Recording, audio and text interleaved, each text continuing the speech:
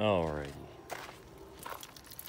So, I haven't gone over much on this truck, but I've got one thing that I want to show you guys. So, this is a base model, as you can see, with the roll down. You got this little cruise control knob here. If yours doesn't have cruise control, it's not going to have this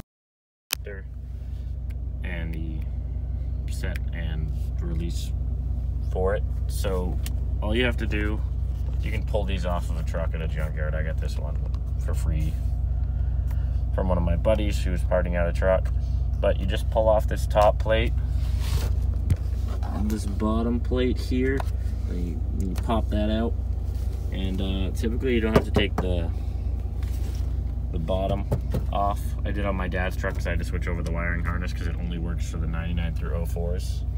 I think they switched over the electrical because they had problems with it, especially with the ground points. But it's something you might have to take just the dash apart. It's pretty simple to do.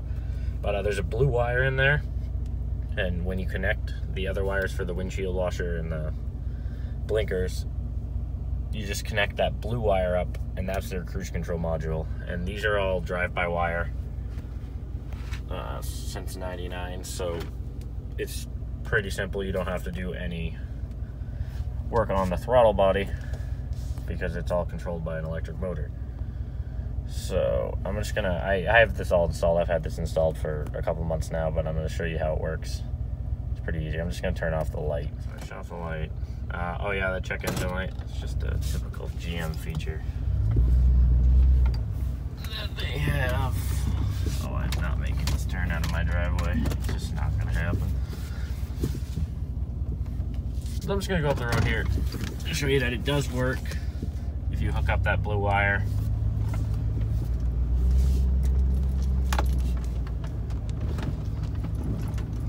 Like I said, it's pretty easy to install. I did it in like 25 minutes in the UMaine parking lot. Is this person coming straight or no? Oh, that's a cop. Probably shouldn't be filming. Whatever. So I'm just gonna send it up the road here a little bit.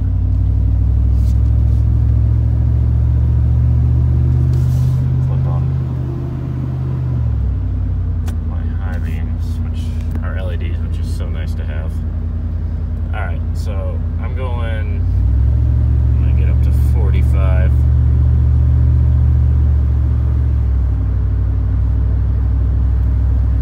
Alright, 40's good. So all you do, once it's installed, it works just like regular cruise control. You just slap the button and see the light comes on.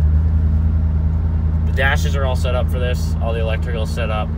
I'm pretty sure my truck was wired to be a higher trim level, or I think or just the highest, because I have every wire imaginable in this vehicle, especially for installing. Like, I'm going to put power windows in this, and it has the wires for the power windows because I took them off my dad's truck, which didn't have cruise control but have power windows. It didn't make any sense to me, but he's got the same wires that I do, so I would imagine it would work. But yeah, cruise control works good, controls it pretty easy. And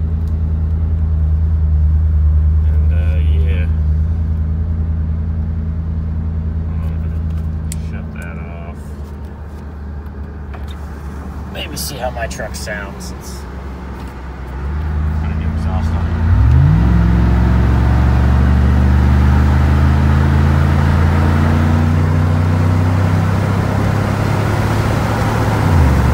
Oh, I gotta love that tune. Better. Probably wind noise, you can't hear me, but Flowmaster Super 44 and a little tune. It's like 320 horsepower. Makes life really easy, but makes it sound so good. Alright, well, if you have any questions, just comment on the video and I'll help you to answer them for you. I do engineering at UMaine, so if you have any electrical questions, I can probably answer them too.